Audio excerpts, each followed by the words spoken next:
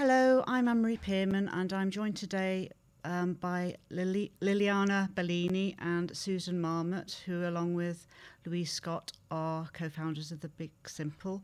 So thanks for joining me, Liliana and Susan. My first question is, I know you were friends before you started The Big Simple, so how do you know each other?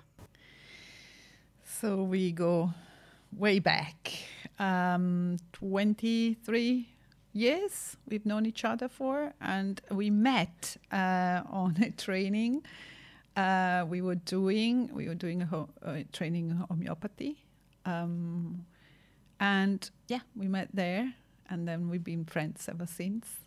And what was the inspiration for The Big Simple? What started you off on that track? Well, it was lockdown, and we had until that point been working in the prisons just before lockdown, taking this understanding that we're going to be talking about here into the prisons. And obviously during lockdown we weren't able to do that, so there was a period of time for reflection, and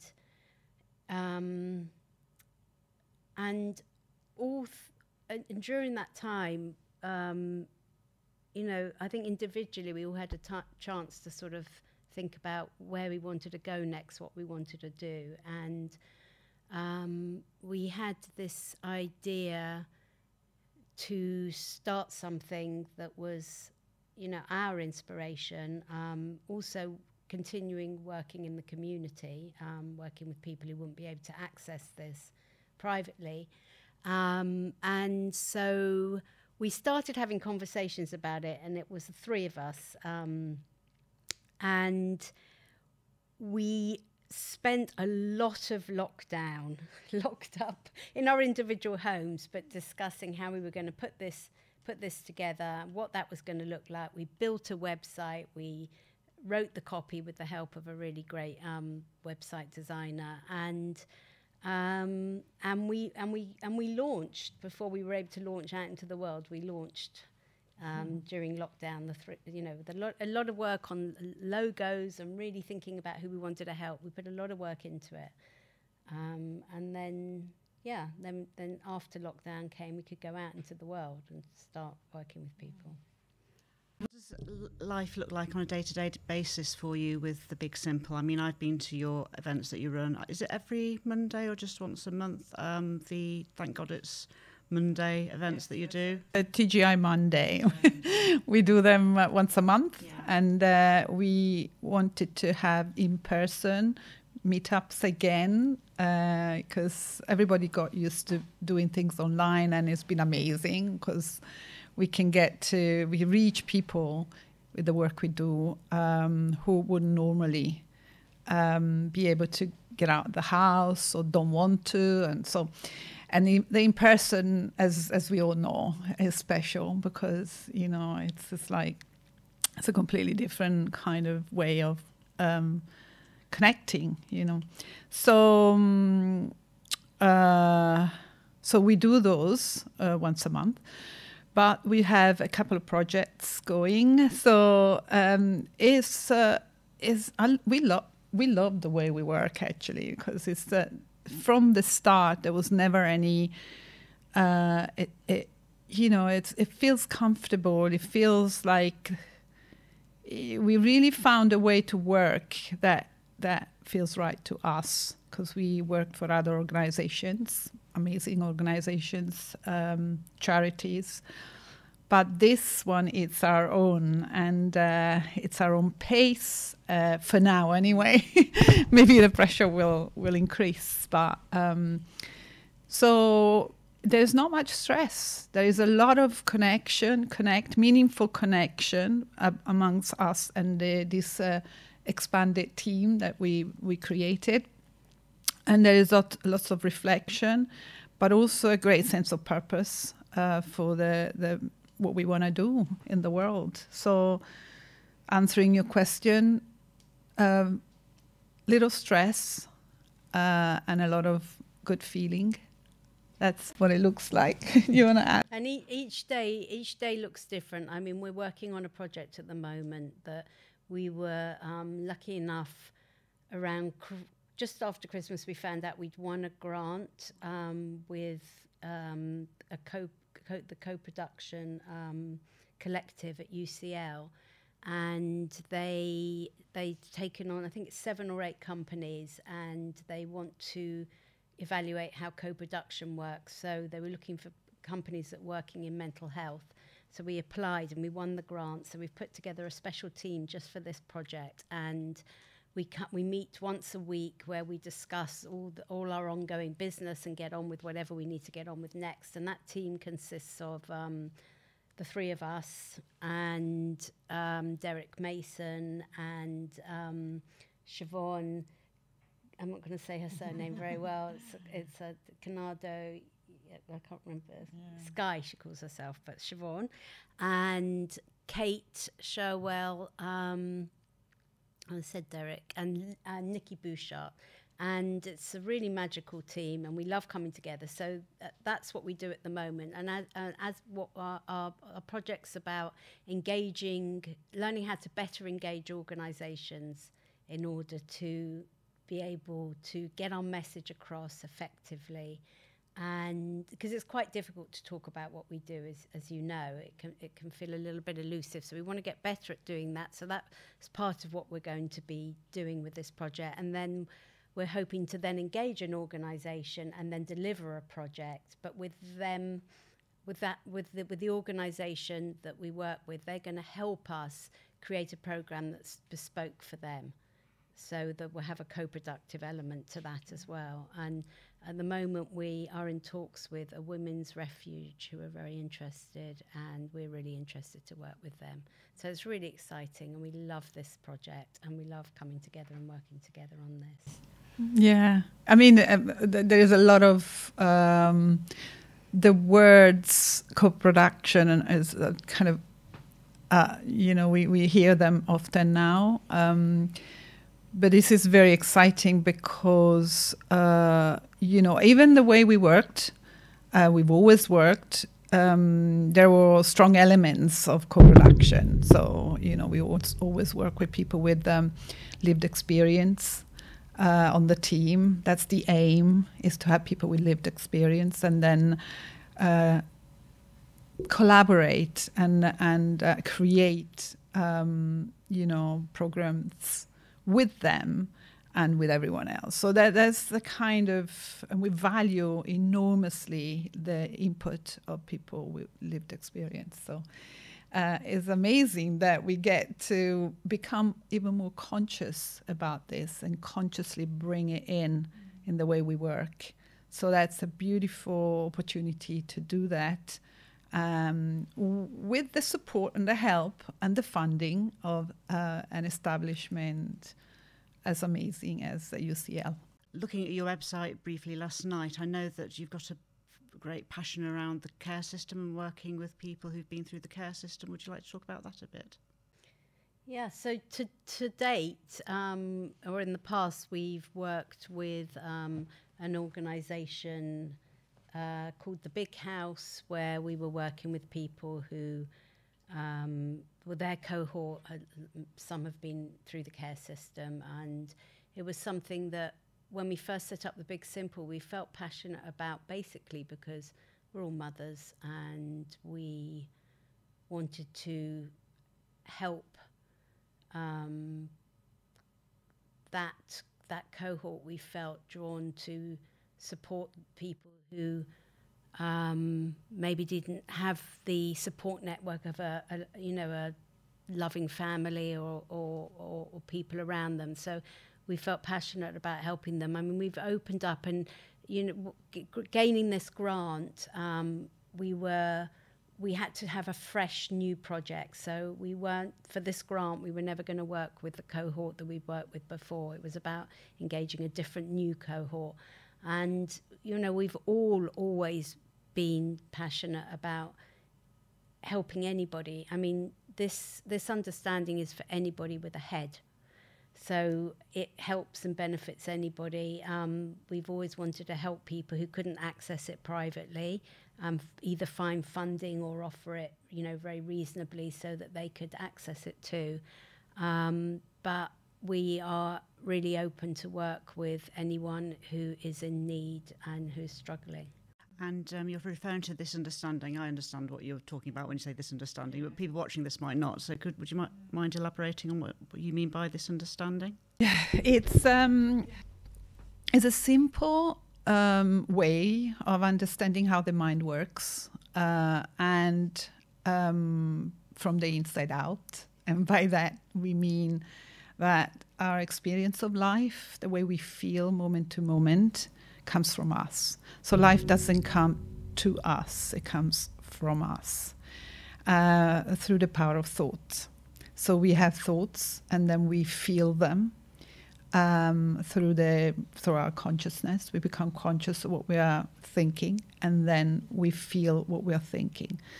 So this is one aspect, fundamental aspect of this understanding, and it doesn't seem like much, but when we really do see for ourselves insightfully that the way we feel comes from us, ultimately, it's a game changer. Because then our experience, everything that's happening on the outside, which is actually still happening, because life does happen, we're not making it up.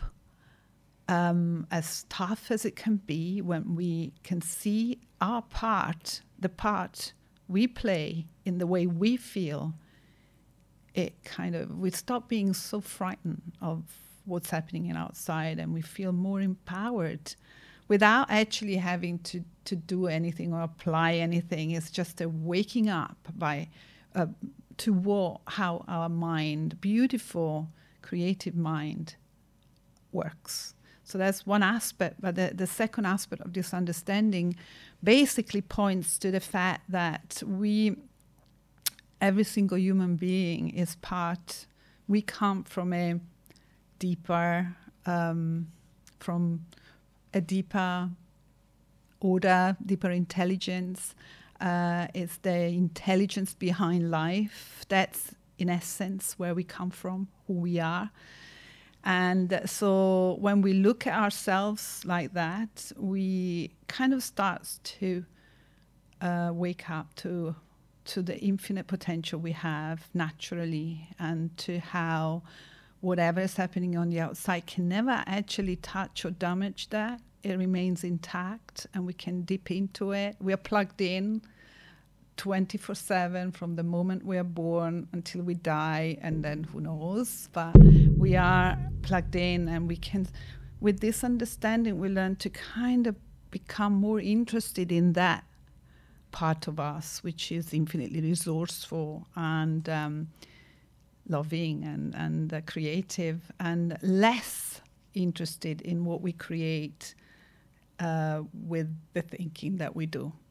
I hope that kind of we all have a different way of explaining it, but it's very freeing. And Susan and I worked with hundreds of people who've basically been written off, both in prisons and in the community, and we worked with the certainty that people are not beyond help. Nobody is beyond help. But we saw so much evidence of this in the way we've done, the work we've done. And so it's very freeing, it's life-changing, and in a very simple way. Yeah. It's, you know, what Lily was talking about what's kind of underneath all the noise. And, you know, once people understand a bit better how their mind works and how thought works, and they get a bit less interested or less caught up in their usual thinking, and, you know, we tell ourselves so many stories about ourselves that then hold us back, because, as Lily was saying, we then feel everything we tell ourselves, and then, you know, it holds us back. So underneath that is our okayness, and when people start to understand what we're going on about, they touch that okayness a lot more. And then they're still dealing with their same life problems. They've still got their circumstances, but they become, as Lily was saying, more resourceful about dealing with it, because anytime our heads are a little bit quieter or there's a bit more space, it leaves room for fresh thought to come in, fresh ideas, new way of looking at things. You see things on the horizon that you can't see when your head is so filled with things. So people start to wake up to this in the programs that we run, and you see it, you see their eyes suddenly light up again, and they start to feel hope and possibility where there was none before. And just because their heads have cleared and they're able to access who they are beneath all that thinking. While you were talking, I was thinking about somebody in my own life who has a habit of blaming other people for the way they're feeling. And I was thinking if somebody was, going back to the care system idea, if somebody was in the care system, it would be very easy for them to blame their parents for everything that's happened to them in their life, or whatever misfortunes they had which ended up with them in that situation. So how would you coach somebody, if that's the right word, to stop blaming others for the way they're feeling? It's a good question, because we work with so many people who have, looking back in their lives or in their present circumstances, there are really kind of good reasons to blame the outside, someone else or an event or a shock or something. That happened, and that's why I feel like this. So first of all, we receive people's stories with a lot of compassion and love. We listen. And then, but we also are very committed to kind of helping people to understand what has happened from a different perspective. And by that, I mean, I know I have experienced what it's like to be in that blame place. It doesn't feel good.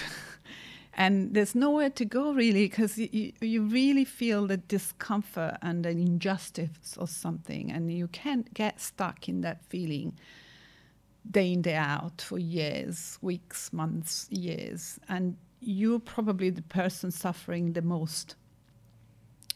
So what has helped me, for instance, is to understand a few things. I mean, from this perspective, this understanding, is that especially for things that are finished and done with, is even easier to see it, is that, we all want to live in a nice feeling, and yet, we kind of wake up and we kind of buy into the same stories day in, day out, and then we're surprised that we feel bad. So with this understanding, we realize that the only way we can feel and experience in that kind of painful way something that happened, if it's when we think about it. So how, people say, about how do we not think about it? Realizing that, the nature of thought, I mean, we could go into it, but it's a lot to do with understanding that if it's true that we experience our thinking moment to moment, always, it's what we are, ultimately what we experience. If that's true, and we understand the nature of thought is energy passing through us. It's like, we have thousands, 70 to 120,000 thoughts a day, and they go through us, and that's inevitable, and that will continue to happen because we are human, and that's a gift that we have. If we understand that happens, and also we understand that thought is energy, it's not solid, and therefore it comes and goes, it comes through us and goes, and when it goes, it takes the feeling that has attached to it, it will take it away. Then we can start quite naturally to make better choices in what we pay attention to at the thought level. Okay, so I loved you to kind of speak to this as well, because we are thinkers, and we experience what we think, even the bad things in the past, and we start not to bother so much with all the thinking we have about our past, and we let it flow. It becomes more fluid, it becomes more transient, which is what the thought does when it's left alone. And going back to the question that you asked about, what happens if somebody's suffering because they're in their almost like a victim mentality is what you were sort of talking about. And like Lily says, we let people talk and share whatever they want to talk and share, but if we're going to be of use to them, then we're not going to stay in the content of their story with them. We're sorry that any of these things happen to them, but if we want to be of use to them, for them going forward when they have challenges in the future, and also to get to that place where they've got a little bit more spaciousness, and we all do better when we've got more spaciousness in our head, then we have to teach them how it works behind the scenes. We have to teach them how they experience anything moment to moment to moment. And then once we show them these things and how thought actually works and the nature of thought, what it's made of, and how if we leave it alone, it moves by itself. There's many things we could talk about here about that. But the more we show them that, the more they start to be less interested in grabbing the same old. And every time we grab the same old, we will have the same experience. You don't grab the same old and have a different experience.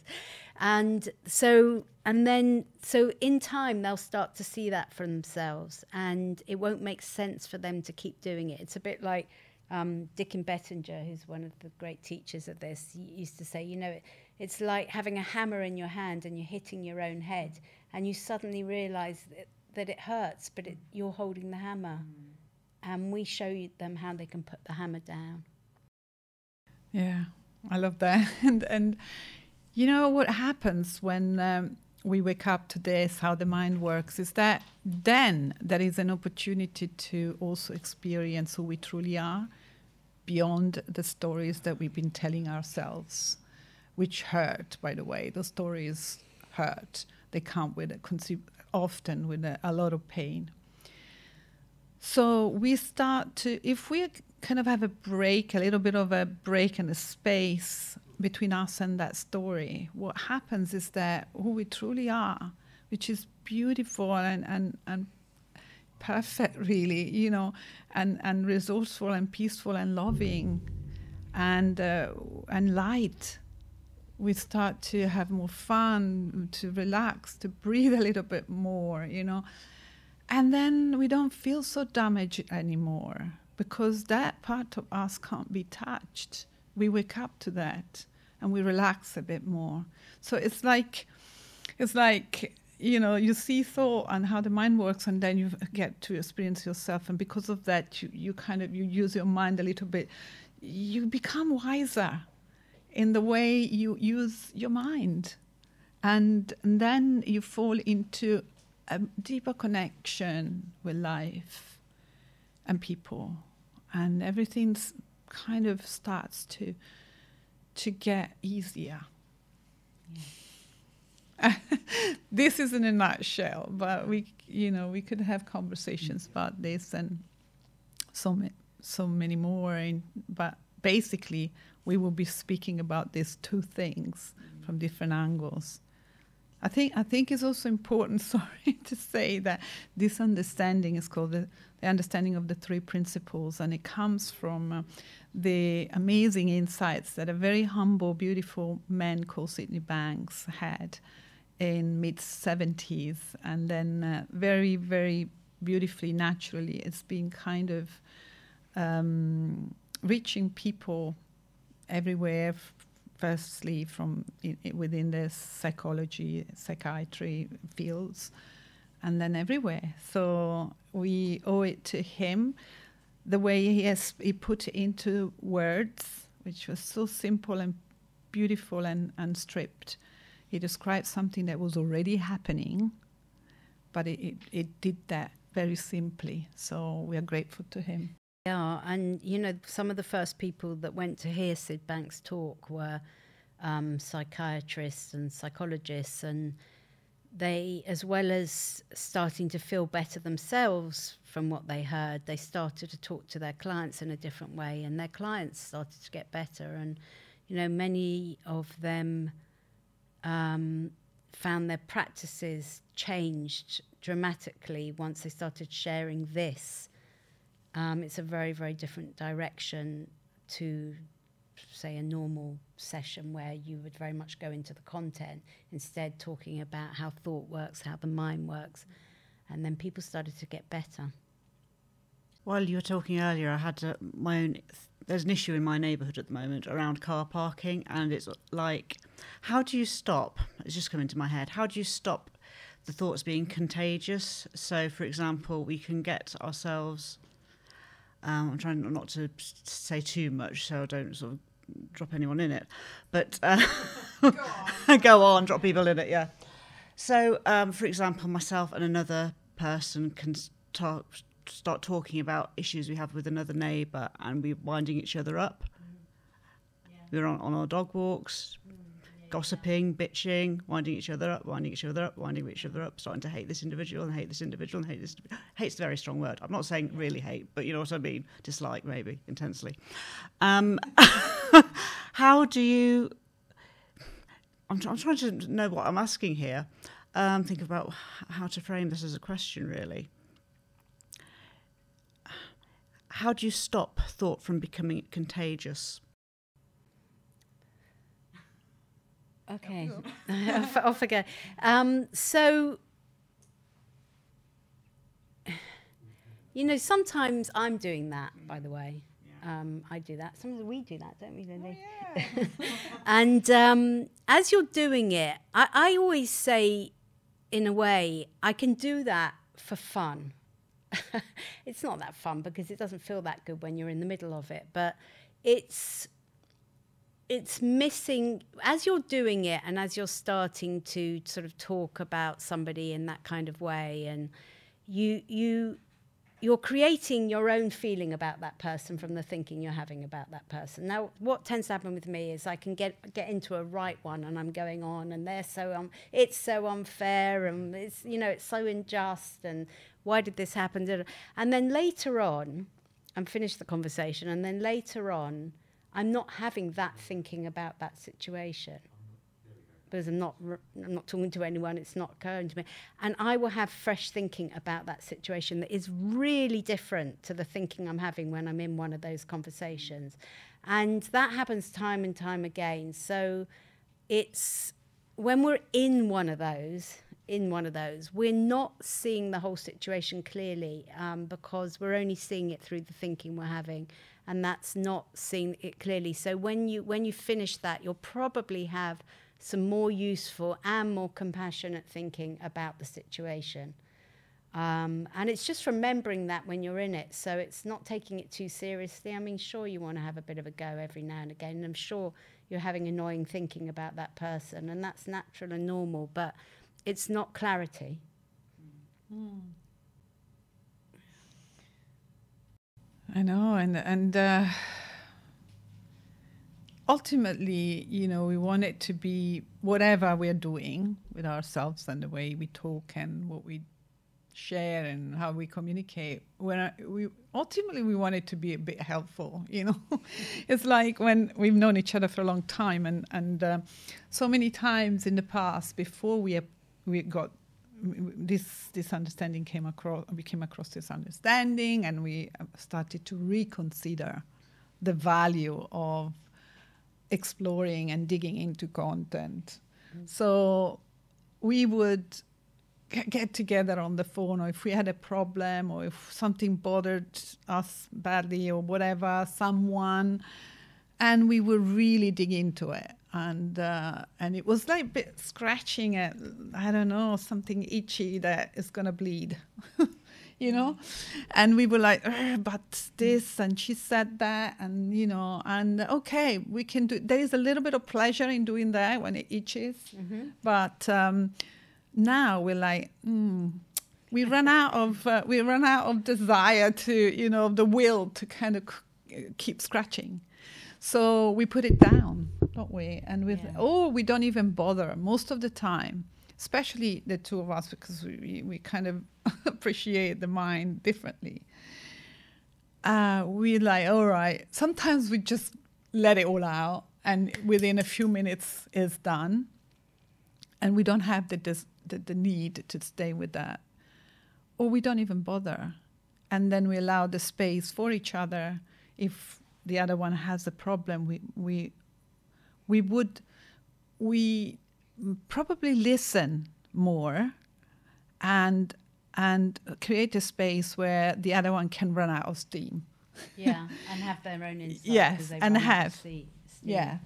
And it's, I mean, but how do you not make it contagious? I mean, sometimes, you know, we're human and it is you know, we are getting into it with someone else and telling them the whole story, and then they start on their bit. But there comes a point, which I'm sure you feel when you're in that conversation, where you even run out of steam because you know what you're doing, and you don't even really want to keep going, and because they don't have the understanding, maybe they want to keep going, but you're kind of done. I don't know if you have that experience.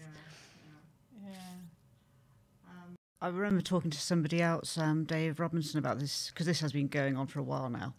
And myself and my other neighbour were having a conversation about this other individual and saying, he used to be so nice. What's happened? And then I said, oh, well, maybe it's COVID has just sent him a bit, you know, off the rails or something. And Dave said, see, even in that moment, you've got compassion. Even though we were sort of like having a bit of a bitching session about this individual, we did have compassion for him at the same time. And I suppose it's looking for the compassion, isn't it? It's a beautiful point. And you know what happens when we can appreciate how we are making it all up, the way we feel about that person is an inside job. They also doing that. You know, if they're showing up in the world or in life in a way that is not nice, you know, it's a product of what's going on in their heads and how much they're buying into it. So compassion, which is a beautiful thing, used to feel like something that we should be doing, feeling about people and life. And if we are good people, then we have compassion. And now it just pops up. It just comes up. And you're like, oh, maybe they're having a bad day. Maybe they're, you know, really having a hard time in life, and it's, you know, their mind is they're so caught up in it that this is the best they can do. So it's not like something we should be feeling. It's something that naturally occurs because it comes from our true selves.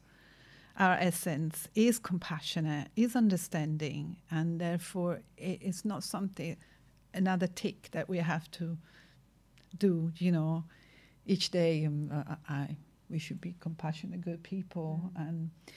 And that, again, you see how effortless then it becomes when we appreciate the power of thought and how much we and other people can get caught up. And when we're caught up, I'm not a very nice person when I'm caught up, to be honest. I'm not really nice to be around when I'm really caught up in my mind. And still, I think I'm a good person, but, you know, sometimes I'm not that nice to be around because I'm in my head about something. The difference is that I run out of steam more quickly and I get out the way a bit, and then and that's the big difference. Okay, I'm going to move on slightly away from Big Simple and to your little side project. So starting with Susan, I know you've been involved a lot in romantic relationship workshops and that sort of thing in the past. I'm perpetually single, so tell me what I'm doing wrong. Okay.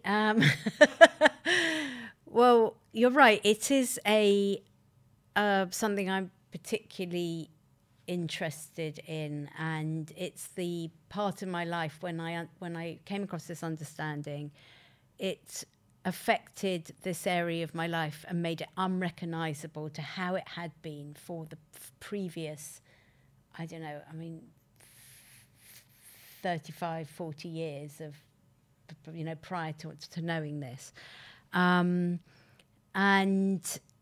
I had different relationships, and I had struggled over and over and over again in different ways, with different people, and sometimes it would be good for a while, and Lily, being a very old friend of mine, has had many earfuls of me calling her, I don't know whether I should be with this person, I don't know if it's right, I'm let down, I'm disappointed, I don't know if I love, all of these sorts of things. And I don't think you ever have had a single earful of late about that subject. No.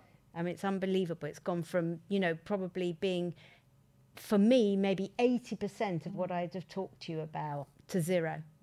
I mean, that's how powerful it is, knowing this. So knowing this is a good start. And I think a starting point is obviously kind of getting yourself out there to spend some time with people and get to know them. And I think that the best thing is at the beginning certainly is to try not to jump too far into the future, because it's certainly something that's very tempting to do when you're sitting down having a cup of tea with someone who you've never met before. Could I be with this man? No, don't. That's not helpful thinking. It's like, just stay really present in the moment and really get to know who's in front of you. And the thing is, two people who are very in the moment and not in their heads are actually going to have a good time, because they're really listening to each other, they're really connecting, and they're connecting beneath all that fear and worry and all of that stuff. And chances are you'll want to do it again if you connect in that way. And I think that's very much what relationship is about wanting to do it again. That's how I feel, today. I've been married now been with my husband now for coming up for 8 years, and we've been married for 5, I think it is, this summer. And I want to do it. I want to do it today. I want to do it tomorrow. And tomorrow, hopefully, I want to do it the next day. I don't even jump too far into the future. What is it that you want to do? He's been away for a few days. and it's brilliant, because sometimes I have that, I get irritated or annoyed or I'm really off. And then I think, is this right? You can have the thought, is this right for me, when you're feeling really off? But I don't take that seriously. I'm really off. It's got nothing to do with my relationship. And there was so much that was going on internally for me. Insecurity, worry, anxiety, not feeling good enough. And I put it all into the relationship and want the partner to take it all away from me, which they never did, because it doesn't work that way. And then I think the relationship was no good. That I don't drop into the relationship what doesn't belong in the relationship. It's my relationship is with me and my head. That's my business, and for me to sort out. And then my time with Jeremy is about spending our time present and enjoying each other, and also not taking it personally. If he's not present or I'm not present, so what? That's just human. We're both a bit distracted. So I have constant learning all the time. I see it like, those, what are they called? Those holes in the road, potholes. Yeah, there are so many. I used to fall down every pothole that came along, and now I don't, because I know what's happening. I start to feel different, and I think, oh yeah, you're just a bit off, or take a walk, or have a bath, or whatever it is, but it doesn't belong in the relationship. And then we get to really enjoy each other. And then, of course, why wouldn't we want to do it tomorrow? So my advice would be, just with the dating thing, of trying to stay present, try not to jump too far in the future. And if you find yourself getting nervous and worried, just try and come back, and they will love hanging with you and want to do it again. I'm going back to thinking of myself as a younger person. I used to date somebody, and within almost like the first date, I was imagining how my name would sound with their surname. Pathetic, I know, but I did it. I've done it many times. Yeah. But it's beautiful. I mean, I've seen this unfolding for Susan, and it's really beautiful to see. And and to see us so happy. And do you know what? Sometimes when we had those conversations, I was like, "Can't you see how amazing you are?" And she couldn't. "Can't you see how desirable you are and how you're not broken? You're not, and you don't need fixing." And she couldn't. Now she can. Now you can. You can really, truly, and and that's beautiful, and that's available to everyone. And you really fell in love with yourself, and then you fell in love with a man. Yeah. Or maybe at the same time. But we always say that for happiness in a relationship, you really want to find that love for yourself. And I know it sounds like a cliche, but hey, it's so true. And I think this way of understanding the human experience and people really helps us to stop and pause and reconsider everything about ourselves and really kind of become interested in that which is beautiful and whole. And then how can we not then go out in the world and find love if we already are love? You don't have to find it because we already have it within. So I think that's a game changer.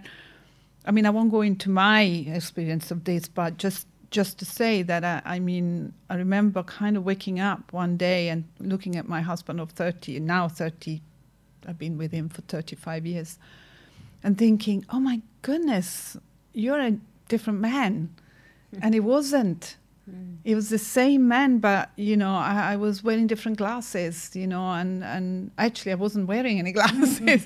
I could see him, and then I started to think, my God, my relationship can feel fresh every day if I show up with not with the same old, but with an open mind to just have new fresh thinking each day, and I know that potential remains intact. So I can have a hard time one day and I'm thinking all this old stuff about my husband, and then guess what? I will experience my husband according to how I'm thinking about him, rather than this freshness that is available to us every day, isn't it? Yeah. And it's incredible. It's the biggest gift for someone who doesn't have a relationship, or is in a new relationship, or in a very kind of long relationship. So and that loving yourself that you were talking about, and you're reminding me of all my old insecurities and feeling like I was damaged and trying to not let the other person know I was so down, all that stuff. It's like, and I had read it many, many times, you need to fall in love with yourself before you meet someone. But it just sounds like a job to do when we say it like that. And it really, really isn't. It's like we are everything we could ever want to be when we're not thinking that we're not. So it's just that same old thing about understanding how thought works means you drop back into this place beneath where you feel your okayness. And when we go out and meet people from that place, it's beautiful, and you connect, and it's very, very natural for two people who are not in their heads to feel a deep sense of connection and fun. If you have the best fun, when you're all relaxed with friends and you've got nothing on it, and that's when you have the best fun. And it's like that in relationship as well. And we just get really serious about it because we think we have to be serious in order to protect ourselves or to keep ourselves safe, or because this is a really serious subject. Absolutely not. You will actually keep yourself safer if you're just very, very present, because you'll see clearly what's in front of you. So true, and I really love it. And I'm thinking, when we're present and we're not caught up in our heads, we are wiser. We know what's actually right for us and what maybe isn't. And it comes from clarity and an uncomplicated kind of mindset. And this, I'm saying this because sometimes, say, yeah, but if there's a problem in the relationship, it's, whether you want to, it's right for you to live or not, or whether, we're not even talking about that. We're just saying that with a clear, spacious mind, we are wiser. We are more intuitive. We have a sense of what's the next step, even in a relationship, or who to date, who not to date. You know, it does seem to open up a bit the whole thing, because it's like, if you're in a relationship, you're more likely to end up happy in that relationship. If you're not in a relationship, you're more likely to, if that's what you want, to find someone that you can actually have fun and be happy with. So it just has a way of sorting things out for you without you having to get too busy, you know? It's like, oh, okay, things open up. Possibilities. Well, this is what, as you're speaking, it reminds me, because, you know, a lot of people have a lot of fed up thinking about doing it on the internet, finding a partner on the internet, because it's, you know, it's not worked out in the past, or people don't respond, or, there's a lot of reasons that can be. And I think going, you know, if you're looking on apps or on the internet to find love, I think it's nice to do it when you're in a good feeling, because I think, as Lily was saying, you see possibility. You will see things that perhaps you won't see when you're going on with your cynical thinking of, oh, this can never happen for me, there's no good ones here. I'm not saying that's fixed, but I think it might be a nice place to start. You're in a good feeling, go on and see what you see. Yes. And sorry, you don't take into the relationship all the stories you thought you had about yourself in relation to relationships. You know, if with this, you're like, oh, no, I think I'm going to leave it at home.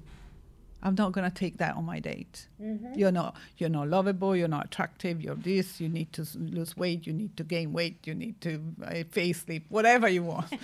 You leave it at home and you show up, you know. You just show up.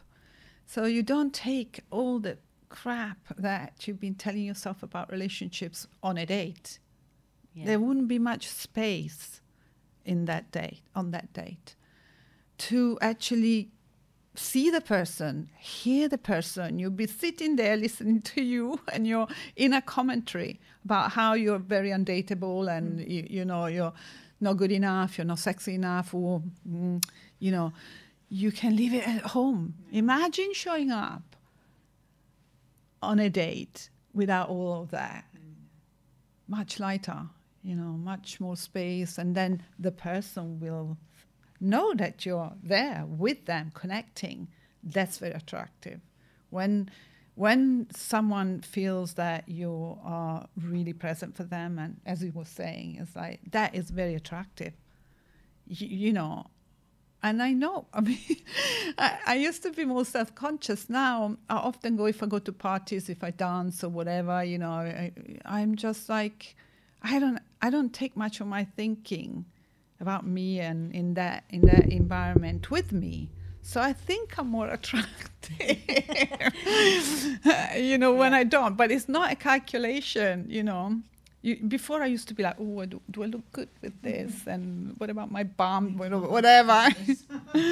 You know, why did I say that? Or my God, there's so much noise. That takes you away. And it also takes away some of your gorgeousness that is there anyway. Yeah, and I mean, it's true. When we are being our natural selves, we are way more attractive. It just is. It just is. We don't need the bells and whistles we think we need. We are much more attractive when we're just being us.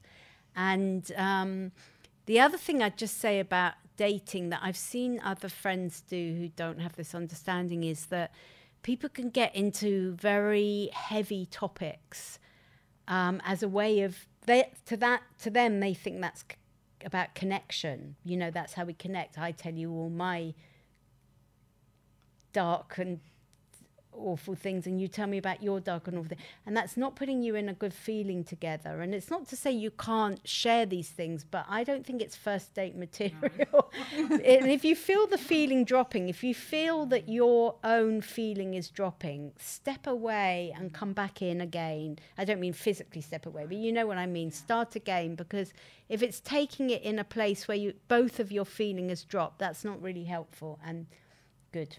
Yeah. Oh, we could go on, couldn't we? Well, we've got 10 minutes left, so shall we start talking about, is it pronounced Nia, your exercise classes you do?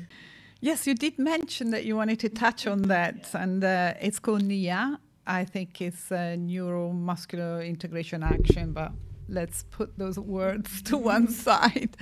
And I was quite happy that you wanted to explore that a bit, because coming from this perspective of kind of understanding how the mind works, and and having been involved in this work for a few years, there was always a part that we don't quite touch enough, which is a very important part of the human experience. It's a necessary part. We do have a body. We are physical beings as well as energy beings, and so we don't often talk about the body, and how to celebrate our bodies and really honor the magnificence of the human body enough. So the understanding of the three principles made me even more appreciative of there's such wisdom and intelligence that it's our bodies is an expression of that. And sometimes I look at my feet and think, oh my God, they're so gorgeous. Not because they're perfect, but because what they do for me. I think there are like 26 bones, 33 muscles and tendons, and they're like exquisitely designed to do an extraordinary job. Okay, so sometimes I watch telly and I'm barefoot. I think, oh my God, I love you. I love your feet. Really, I'm so grateful, and they get me around and they get me to move in nature, and we don't appreciate just how exquisite the design is of our body is. So this Nia thing that I do, it's a way of celebrating that. And it's a movement form. It's a fusion of different movement forms that come from martial arts and ballet, jazz, and it was it came about in the 80s when there was a lot of high impact exercise, and it was kind of an answer to kind of take away the impact and help people to connect with their bodies and move with beautiful music in a way that feels right for you, and guided by this sensation of pleasure, not discomfort, because we think, oh, if we don't suffer, then we're not, doing enough. And so I trained 13 years ago, and or 14 years ago, and it's been a hobby and a passion, and I teach classes, but the focus is veramente, I'm speaking Italian, its focus is on listening, deep listening to your body. What does my body need so that it feels better? How can I move so that I end up after this hour feeling more connected to my body, more grateful, more, and also less stiff, or how can I heal my knees or my elbow? I had a major accident with a bicycle, and because of Nia and because of the understanding of the principles, that really kind of encourages us to listen deeply to our own inner guidance. So Nia is a gorgeous way of doing that with music, with people, with some steps, some choreography, and a lot of free dance if you want it. So it's a low impact, full body workout, barefoot. So again, the feet, you barefooted, because when we're so used to wearing, support and layers, and when we are barefoot, the feedback tells us what is safe for us. How can we move in a safe way, and rather than doing things that maybe we shouldn't be doing. So it's a very joyful movement form, and it's for everyone, any level of fitness or flexibility or age.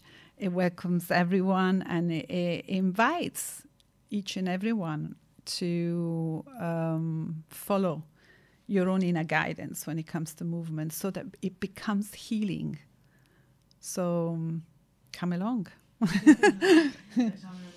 Is there anything else that I haven't touched on that you'd like to talk about? Or I'm so happy that we're doing this today. Yeah. Because it's like kind of introducing something that we've been wanting to do for a while, and having such a good time that maybe we might just go away thinking, thank you, and you've given us you've opened it up for us, so it's lovely.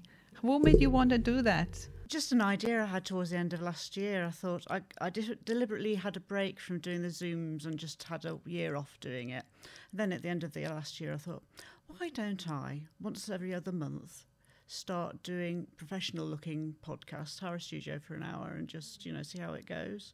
So I'm looking at doing it this year. Probably I'll do a maximum of 6 and see how it goes and how I feel after those 6. So I've got Caroline Power lined up for the next one in June. I'll be talking to her, hopefully.